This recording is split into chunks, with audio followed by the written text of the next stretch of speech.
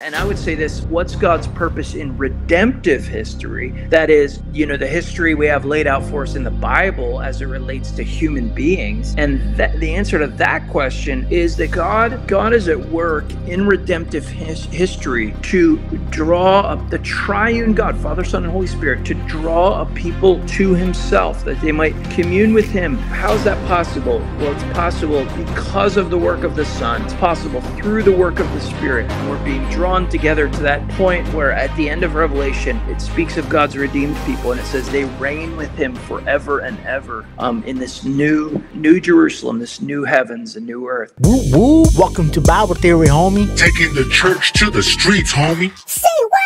All right, so with this, we're going to go ahead and talk about covenant theology, Presbyterian style. And with that, I got a special guest. For those who don't know you, Dr. Master, why don't you introduce yourself? Sure. Tell us who you are and what you do.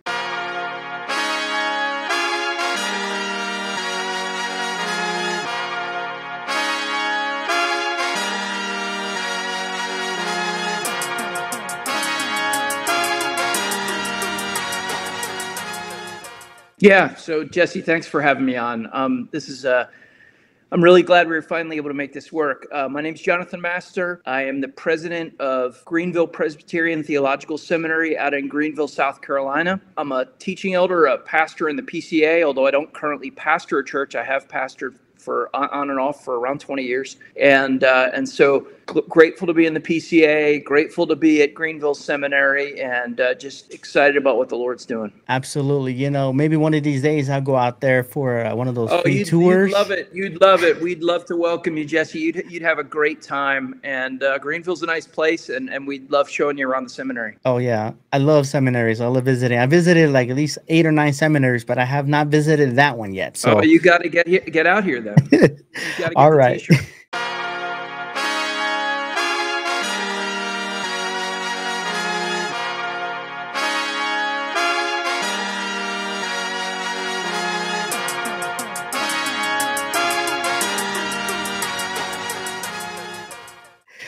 First things first, people would like to know some basic definitions. I think it's helpful in a dialogue where people like to get into their personalities and where people like to, get into their flesh and fight. It's very easy to do that nowadays, whether it is political. Obviously, that's very easy to do that. We see them doing that all the time. And they never define their definitions whenever they're on the debate stage. And I'm like, man, I wish they did that, because this is not a debate, but the debate is on. You go on Twitter, you go on, seminary campuses, you get the covenant theology word thrown out there, and you're about to have like a 2-hour conversation. So Let's start off, for those who are listening, if you can, just giving us some basic definitions. It doesn't have to be like thorough, this is what the textbook says, but you used to be a pastor, so why don't you talk to us like a pastor, talk to those people out there, and just define for us, or at least paint the picture of what is a covenant, what is administration, and then what is substance.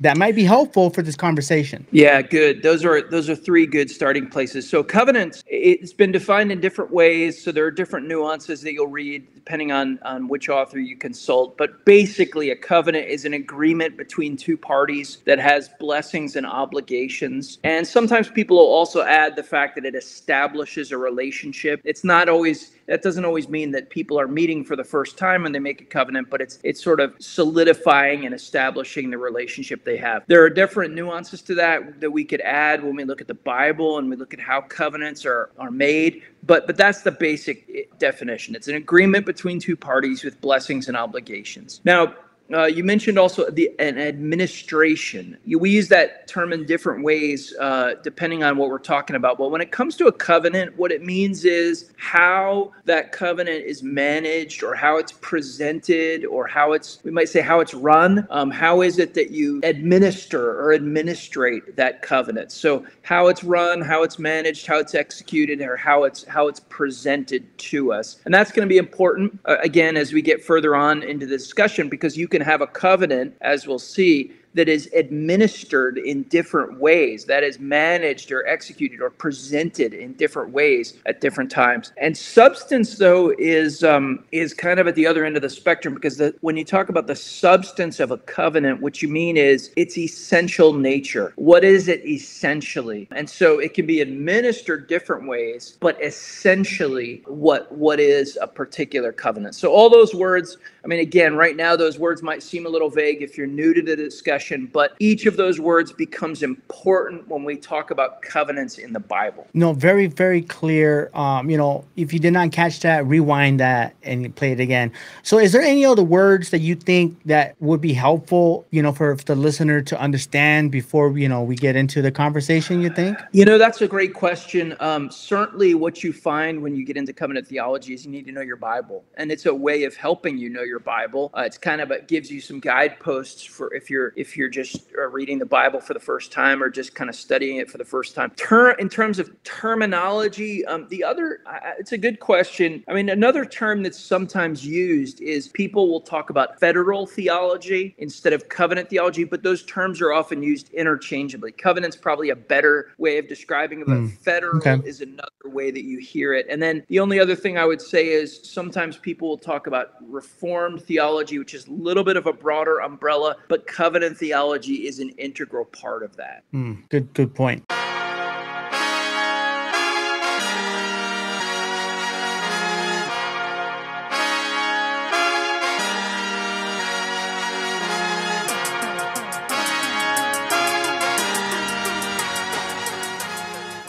Introduce to us the main premises, the main columns in this cathedral here. How do Presbyterians view covenant theology? Because there's different types of covenant theology. Like you said, there's like the Baptists have their view. Like I think if you talk to devout Mormons, have their weird view on it, and like everybody has their own little weird view on it. But like when people are listening to this conversation, they're like, okay, well, what makes you guys so different, right? Right. So if you can just give us like a little introduction, kind of like a tour guide of how Presbyterians view covenant theology. Yeah, so it's a great point. And actually, there are a lot of people who read their Bibles and preach and teach and love the scriptures who don't even really hold the covenant theology at all. So you mentioned a few groups that do, but basically what I think the Bible teaches and what Presbyterians believe about covenant theology is can be summarized in a few ways. First of all, that God relates to human beings by means of a covenant. Now, that means that no matter whether you like it or not, whether you've heard of a covenant or not, God relates to his creatures, to human beings in terms of a covenant. And that covenant is either going to be the covenant of works, which demands total perfection. And of course, no one can meet that. So it always leads to death. Or a covenant of grace, in which God graciously gives salvation to those who are in Christ based on the work of Christ. And so that's the first thing to understand. You're in a covenant because you're a human being, whether you like it or not, whether you've ever thought about it or not. We could see that in Genesis 1 and Genesis 2. When God begins explaining his relationship with Adam, he puts it in terms of a covenant. The second key pillar, so that's one key thing. The second key thing to understand is that God, in the covenant of grace, in the unfolding of the covenant of grace, God reveals to us in the Bible the way in which he's going to save people through his son, the Lord Jesus Christ. And he reveals that to us almost in terms of successive covenants. So if you look in the earliest chapters of your Bible in Genesis 12, there's a covenant that God makes with Abraham. Even before that, there's a covenant God makes with Noah. Then there's a covenant that God makes with Moses, and a covenant that God makes with David, and then a covenant that he calls the New Covenant. And in each of those covenants, what you're getting is more and more information, more and more revelation that points you ultimately to the way in which the covenant promises are fulfilled in the Lord Jesus Christ. So there's a big picture, which is we're all in covenant. You're Your covenant head is either Adam, who sinned and who fell, or your covenant head is Christ, who perfectly obeyed, and therefore in him we have salvation. But then the other thing is to say, as you read your Bible, the way we understand our salvation is by God's revealing successively through covenants. Does that make sense, Jesse? Yeah. I want to be sure that's making sense, because we're kind of talking about, there's overlap there, but they're both important. Now, there is another theology out there that views the Bible differently in terms of redemptive history. The progressions of these covenants are coming in progression. They're getting better and better, right? Picture the Dallas Cowboys Stadium at night, and there's no lights, 0 lights, and you're walking in there with no headlights, nothing, and it's pitch black. Like, it is so dark. Like, not even the vending machines lights are on, right? It's so dark. And then all of a sudden, across the field, you see a little light. You're like, wow, now I could kind of see light. And then on the other side of the field, the third floor, you see a light. You see the whole third floor lights come on. Boom. And now you see better. You're like, okay. And then you see the big 100-foot TV come on. Boom. Now you see clearly, right? And then the whole lights come on. That's another analogy, I guess, for those people out there thinking about this. Yeah.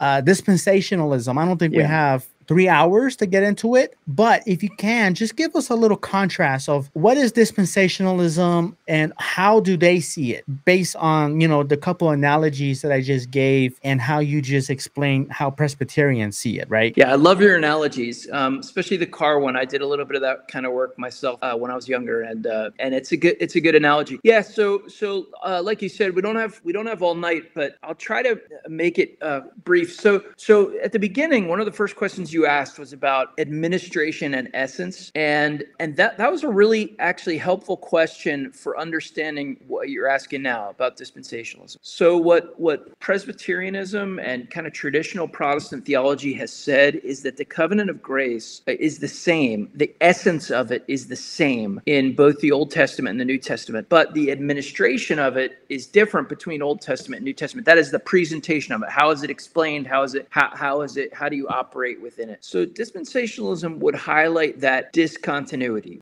Instead of seeing covenants as the unifying almost skeleton or frame of Scripture, they would see Scripture divided into various discrete dispensations, periods of time that are governed by certain commands that God gives, and then there's a certain particular people that God's working with as well within those commands. And so one of the ways this plays out is that the Old Testament, the promises made to Israel in the Old Testament will then be fulfilled in Israel later on. And because Israel's the particular people with whom God is working. So there's a greater level of discontinuity in dispensationalism because you're dealing with these discrete dispensations where God's working with particular people and giving them particular revelation. And we can learn from it, and we do learn from it. But the idea is, that was for them. And then also what that leads to then is some different overarching programs of what God's doing. His work with the church now versus his work with Israel in the past. Now there are nuances to that, of course, and one of the problems whenever you get into a discussion like this is you're going to have all kinds of different people in each camp who would articulate things a little bit differently. But I think those may be the main ones, the main differences. Yeah, I could definitely, because, when I became a Christian in 2006, the first thing I immediately, gravitated to or landed on was dispensational type understanding of the Bible. I never read those Left Behind books, but I did see the movie. So, and I don't know what I was getting into. No one discipled me in proper theology or anything like that. And I'm sure many people listening would say, yeah, I can relate to that. So yeah, dispensationalism seems, listening to the way you explain it, seems very convenient when it says, oh yeah, that's for them. It's not really for us. Right. Like, it's an easier intellectual exercise, if I could say it like that, to say, no, that's for Ezekiel. You know what I mean? Like, that's Ezekiel, that's his problem, that's what he dealt with, that's the way God dealt with him. But the way God deals with Paul, 100% different. New car paint, new engine, it's flying. Paul has the Iron Man suit. Ezekiel had the cart and bull. Yeah, I mean, look, I think there are a lot of good things. They are reading. One of the reasons why I'm sure you were really drawn to that teaching early on is because they're really taking the Bible seriously. They're studying the scriptures carefully. That's really good. And there are discontinuities, of course, between the Old Testament and the New Testament. Although I think those discontinuities are not quite as pronounced along the way as dispensationalism would teach. But there are differences. There are discontinuities, and we would say that. Well, I would say that the essence of the covenant of grace is the same, but the administration is different between Old Testament and New Testament. But yeah, I mean, I think that's the other thing is when I read the New Testament, and even when I read later Old Testament passages, the way I see them reading the Old Testament is not in line with what I would think of as that dispensational approach. That is to say, they are understanding some of those earlier promises in light of what God is doing to them right now, and not just pushing them off to the future and saying, okay, that was Ezekiel's vision of a temple for Israel, and therefore it's a temple for Israel in the future. So to me, that's one of the big things is how does the New Testament understand the Old Testament? How does the revelation of Jesus Christ bring together so many of those promises that were initially made to his covenant people of Israel? Good point.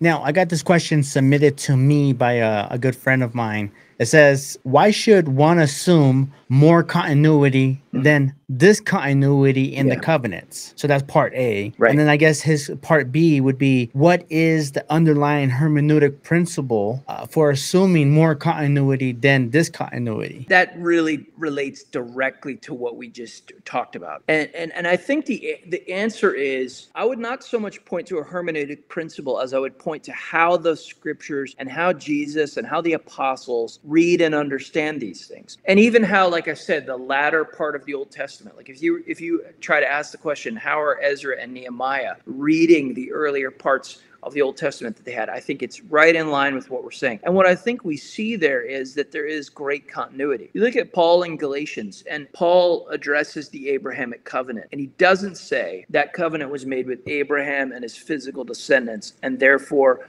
only his physical descendants, that is ethnic Israel, are going to inherit these promises. No, what does he say? He says actually that all of us who are of faith are children of Abraham and inheritors of the Abrahamic promises. And so you could see that in Galatians 3:14 or Galatians 3:29. Or if you look at the book of Hebrews and you say, well, how does Hebrews understand the new covenant that Jeremiah revealed to Israel? Well, he sees it as playing out right then and there because of the work of Jesus Christ. And if you were to ask the question, well, how does Jesus view those covenant promises? Well, he says, this cup is the new covenant in my blood. So I think that the short answer is we can talk about hermeneutical principles, but I think it's better to just say, how does your Bible read these covenant promises? Yeah, I understand that Jeremiah is talking to the house of Judah. I understand that God's talking to Abraham in Genesis 12 and in Genesis 15 and Genesis 17. But the reality is the rest of the Bible shows us that that's actually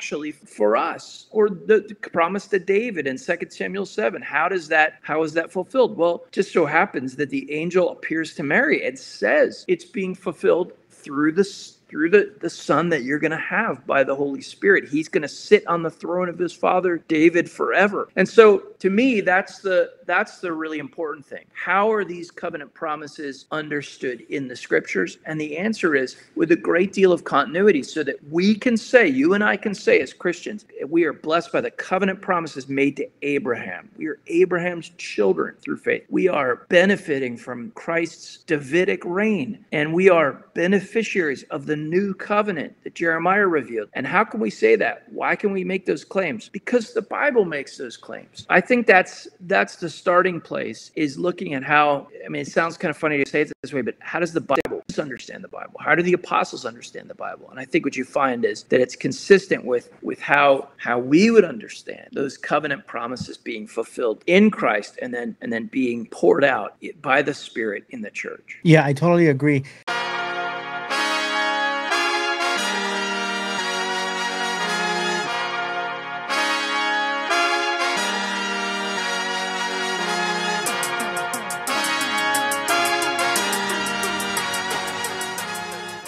Because it impacts how you view God's purpose in history, in real time and space. So, like, according to covenant theology, what our view here that we're trying to help people understand is what will be God's purpose in history then, with all these covenants. Like, what does this got to do with, the Aztecs in Mexico, or, the Chinese party, or, like, what does this got to do with, history, I guess, God's purpose? Yeah, great question. So, I mean, I think we could look at this two ways. In an overarching sense, everything in all of creation, we know this from the scriptures, everything in all creation is bringing glory to God through his Son, the Lord Jesus Christ. So, I mean, in an overarching big picture sense, what's the chief end of man? To glorify God and enjoy him forever. You could definitely leave it there, but I think what you're asking goes a little bit further than that. And I would say this: what's God's purpose in redemptive history? That is, the history we have laid out for us in the Bible as it relates to human beings. And the answer to that question is that God is at work in redemptive history to draw up the triune God, Father, Son, and Holy Spirit, to draw a people to himself, that they might commune with him. How's that possible? Well, it's possible because of the work of the Son. It's possible through the work of the Spirit. And we're being drawn together to that point where at the end of Revelation, it speaks of God's redeemed people, and it says they reign with him forever and ever in this new Jerusalem, this new heavens and new earth. And so when you talk about redemptive history, that's where it's all going. Now, history as a whole, kind of everything that happens, much of which we're not given a whole lot of information about, well, that, ultimately is going to bring glory to God so that he might be all in all. But in redemptive history, he's bringing a people to himself. And you see this throughout the Bible, even in the Old Testament. When you look at the book of Leviticus or the book of Numbers, what you see is, God's people in the camp, and he makes provision so that people can be here nearer, at least, to his presence. And that happens through the tabernacle, and then through the temple, and through the many ways in which God's administering this work. But it's a picture. And then what we read in the New Testament is that God came and dwelt among us, and we beheld his glory. And so in and through Jesus Christ, we're being brought as sons to our Father in through the Spirit, by the Spirit. Definitely feels a little bit more connection there.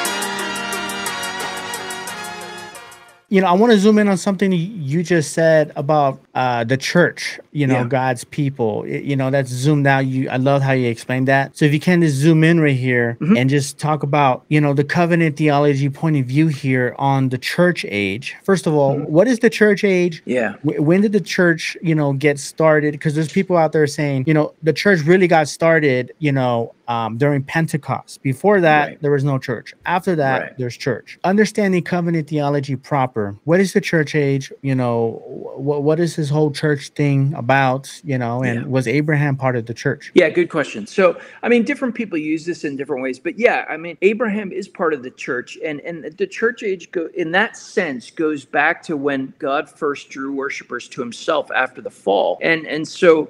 We see that happen very early on in Genesis chapter 4. So in that sense, the church consists of believers in all ages, from all ages, who've been drawn to as worshipers of God and justified by him. That's the church. Now I want to say, though, there is a sense in which we are dealing with something different, because now, after the day of Pentecost, we do have, after the day of Pentecost, we do have a different different administration of that covenant of grace. We're in the New Testament, not the Old Testament. So those things which were in the past revealed to God's people through types and shadows are now revealed in and through Jesus Christ. And the sacraments of the New Testament are different from the sacraments of the Old Testament.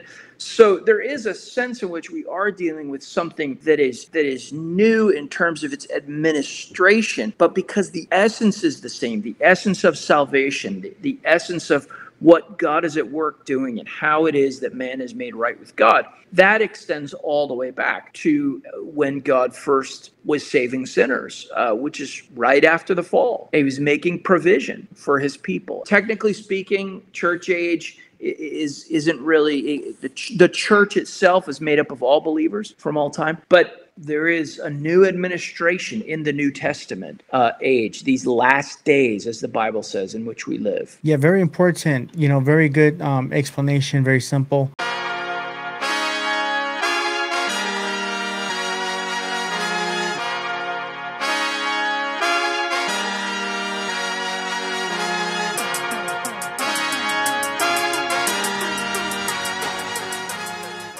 I was really excited to this question. I asked one of my friends and he submitted it to me. So this question is a very particular question, for someone who's a seasoned covenanter in the Presbyterian ways, or maybe learning about it. So basically it says, is the Mosaic covenant a republication of the covenant of works? If no, explain. If yes, explain. Sure. Yeah, my answer would be no, it's not. I believe that the Mosaic covenant is another one of those covenants that we were talking about earlier that is an outworking of the covenant of grace. And here's the reason why.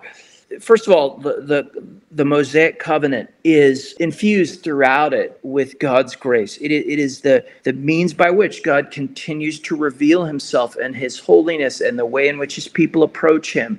And the Mosaic covenant beautifully displays that, particularly in the sacrificial system and also in the giving of the law. And furthermore, the Mosaic covenant is given in the context of God's redemptive work. Remember, God doesn't drop the Mosaic covenant on the people when they're in Egypt and say, do this and maybe I'll save you, I'll rescue you, I'll redeem you.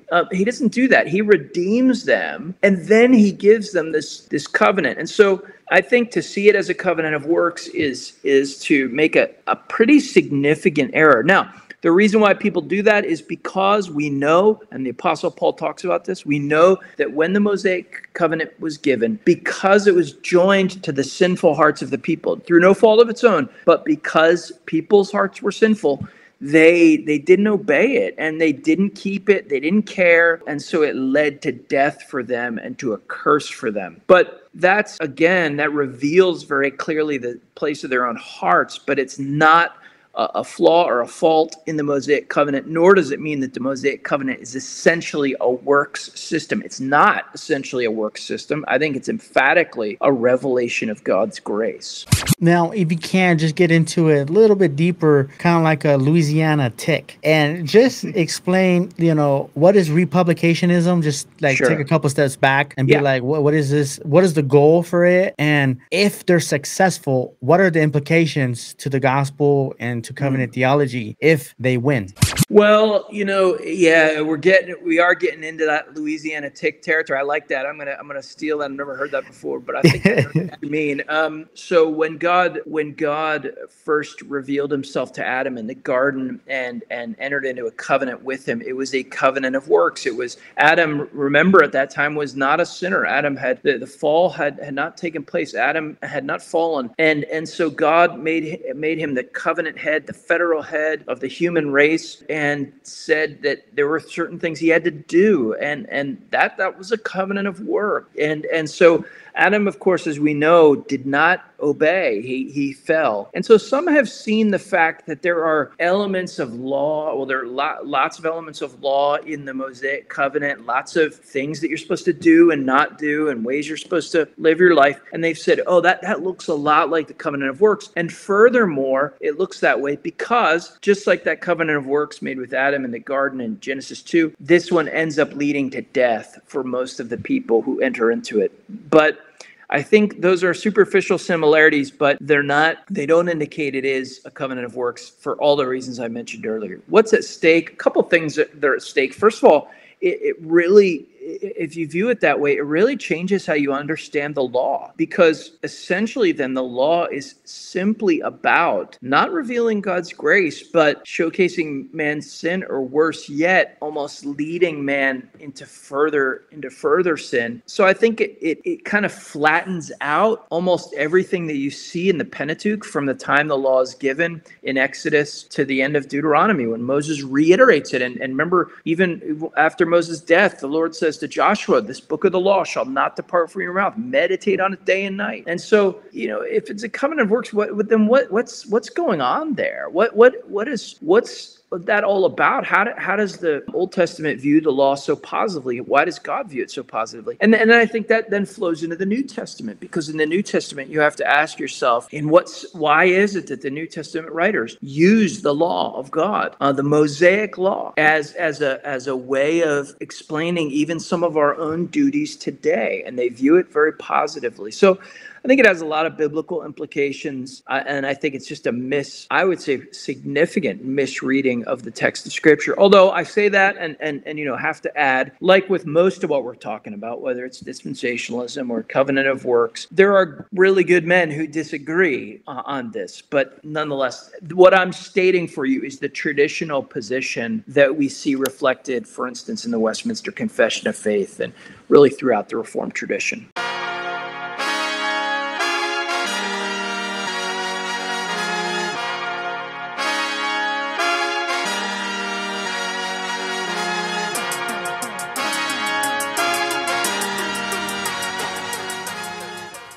Let's go ahead and continue, and maybe you can enlighten us and give a watershed moment here on this so-called debate. For me, it's not a debate. I see it in Scripture. I see it presented in the West, but still, there's good questions out here also submitted to me. So it says here that the sign and seal language can be confusing. First of all, that seems to me like a part A of the question here. The sign and seal, first of all, what is the sign and seal? And then what is the sign and seal language, like in terms of relationship to the covenant? Because that sounds like it's covenant language. In other words, why is there confusion? And then it says here, especially for Baptists who don't understand our position. So this is coming from maybe a Presbyterian question here. And then part B, it says clearly baptism is a sign, but how is it a seal also? Good. So there's a lot in there. Let me back up a step just in case not everyone is tracking with this. So what we're talking about when we talk about sign and seal is we're really talking about the sacraments. So both the two sacraments, the two ordinances that the Lord Jesus gave to the church are baptism and the Lord's Supper. And what we say about baptism and the Lord's Supper is that they are a sign, that is, they signify something. That's pretty easy to understand, like the question implies. But they also are a seal. They seal something to us. Now, why do we use those two particular terms? Well, actually, there's a really good reason that comes from the Scriptures, which is that's exactly the language that's used when it talks about circumcision in the Old Testament or the Old Covenant. In Romans 4, it says this about the circumcision of Abraham. It says he received the sign, that is the sign of circumcision, as a seal of the righteousness that he had by faith while he was still uncircumcised. So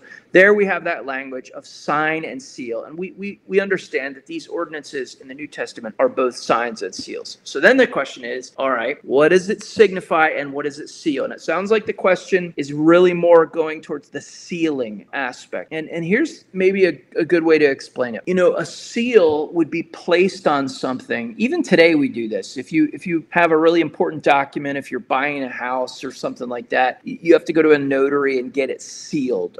And what that means when they put that on there is it makes it clear, it makes it official, kind of presses home the reality of it. And the reason why that's so significant when we come to baptism or the Lord's Supper is that what the old writers would call sensible sign, that is a sign that appeals to our senses of water. It's not just showing us something, it's actually God God doing something. He's setting his seal, and in a sense saying these promises and these warnings, by the way, because there are warnings and promises associated with it.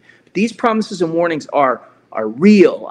This is my way of setting my seal upon them. If you look at, for instance, Romans 6 or Galatians 3 or Ephesians 5 or Colossians 2 or 1 Peter 3, in each of those cases, the apostles tell us to look back on, in that case, baptism, as where something happened, where the Lord put a seal, and that he showed us something, but he also sealed it. That's significant in terms of our ongoing sanctification. So that's the sealing language. It doesn't, apart from faith, apart from the work of the Holy Spirit bringing about faith in an individual, having water applied doesn't save anyone, but it is a seal that of God's promises and God's warnings contained in the gospel, that we're to repent and believe in Jesus Christ, and that if we have repented and believed, even now, if you're baptized, you look back on your baptism and that reminds you of what God has done for you in Christ, and therefore that presses you forward into that reality, that sealed reality presses you forward into further faith and repentance in your Christian life, dying to sin and living to God by the Spirit. So that's where the language comes from. It comes from circumcision. We understand it that's the old covenant administration sign, and now in the new covenant administration, the equivalent of that is baptism, and that also operates as a sign and a seal, as does the Lord's Supper. But I think mainly we're thinking about baptism. Yeah, I'm thinking of seal as in like maybe there's different purposes for seals. Yeah. I'm not talking about Navy SEALs. So the way you explain it seems to me like the way you use the notary example. Yeah. I'm thinking of those famous wax seals of the Roman Caesars, like bam, send this message. Or Napoleon, he's sending his message like help, help, help. Yeah. So those are like the Roman, wax seals. If you broke it, there's no going back. You have to go all the way back, get the special wax, and you have to tell the king, I kind of read your email. Sorry about that. You know what I mean? So it seems like a whole ordeal. So you don't want to open that, right? So is that the kind of seal that I'm understanding? Yeah, like a royal protection, like private, like this is my property. Don't read it. Yeah, that's it. It's that. Okay. It's putting your stamp on it, and it shows everybody this is genuinely yours. Like you kind of signed off on this. And also, like you said, it's your property. So sometimes when we talk about baptism, we'll talk about God placing his name on the one who's baptized. Now, does that mean that they're guaranteed to be saved? No, of course not, because the name and the promises that are signified and sealed are promises that call us to faith in Jesus Christ. And so it's not that it's some automatic thing, but God has placed his name on this person. And that's why for us, it has benefits for our sanctification. That's why the logic of Romans 6 makes sense, because you look back and you say, you know what? God put his name on me. Yes, I believed. Yes, I repented. But, sometimes we get caught up in, did I really believe? Was I really genuine? Like, was I in the right frame of mind? And we can tie ourselves in knots. And this is another thing we can look back on and go, no, God put his seal, and these promises are true. And if I trust in them and I'm trusting in Christ, then he signed his name to that gospel promise. And incidentally, the reason why, I started with circumcision is because the same logic applies in the Old Testament. So Old Testament believers are their children, their male children are circumcised, and it's their parents' confidence in God's promises that cause them to do that. But then what happens is Moses says, here's the thing, you're circumcised in your flesh, but you need to have circumcision of the heart. And so Moses does the same thing that we would do. If we went to a covenant child who had been baptized, we would say, okay, you've been baptized. You're a member of the visible community. You've had all these blessings. God has kind of placed his name on you. Now you need to repent and believe. And so it's the same kind of relationship of faith to the sign and seal. Great understanding. Great explanation.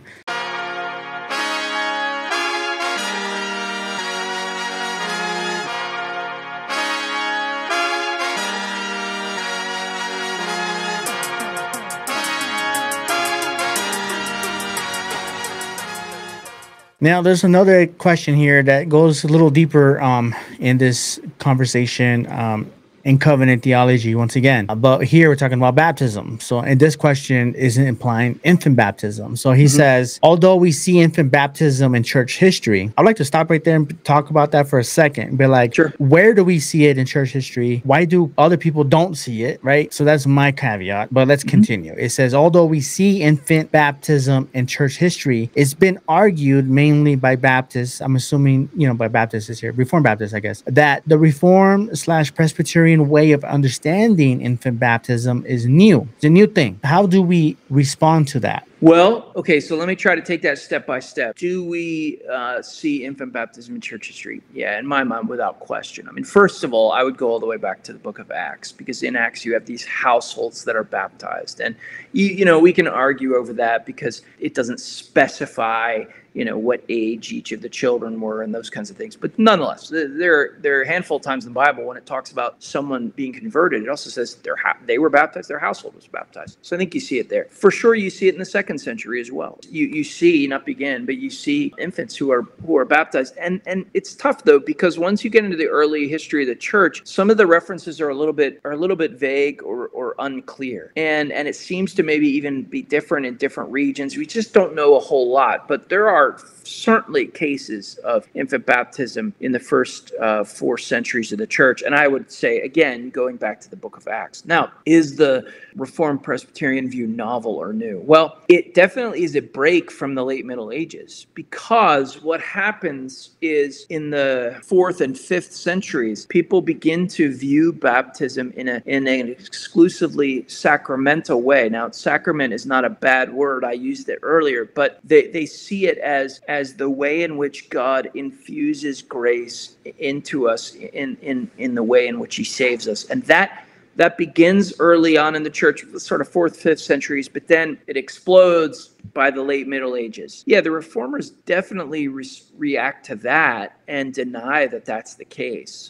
They deny that this is how we are, how we're saved, that salvation comes by grace alone, through faith alone. The Reformers recognize that from the Bible. And then when it comes to baptism, they ask the question, what does the Bible teach about that? How does that fit into what the Bible teaches? And that's when they start to talk more about how the sign and seal of the Old Covenant is then replaced by the sign and seal of the New Covenant in the New Testament. So that part of it, I mean, I don't think it's novel, because I think it's biblical, and I think you can find elements of it in the early church. Remember, one of the things the Reformers always said was, we're not saying anything new. We're not doing anything new. We're going back to the scriptures, but also back to the early church. They appealed to the ancient church over and over again. What they were saying was, look, this whole system that's evolved in the Middle Ages, and that's not biblical. So I don't think it was novel or new, although it was a break for sure from the late medieval view. But I think it was a return to the early church practice and to the biblical understanding.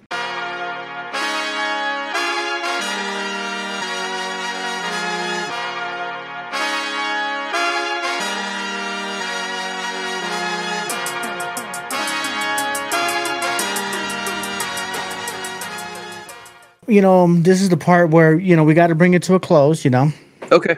It's going by fast, Jesse. I know, man.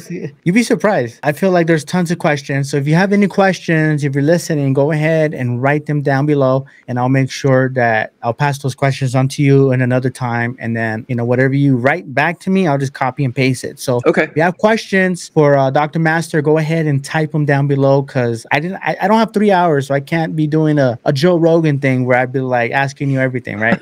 What do you think about Coca-Cola's boycott? Blah, blah, blah. So, but closing thoughts, bringing it back home. That we took off. We went to 30,000 feet. We went to the Grand Canyon, saw all this stuff. We got a cool little tour. Now we got to land it.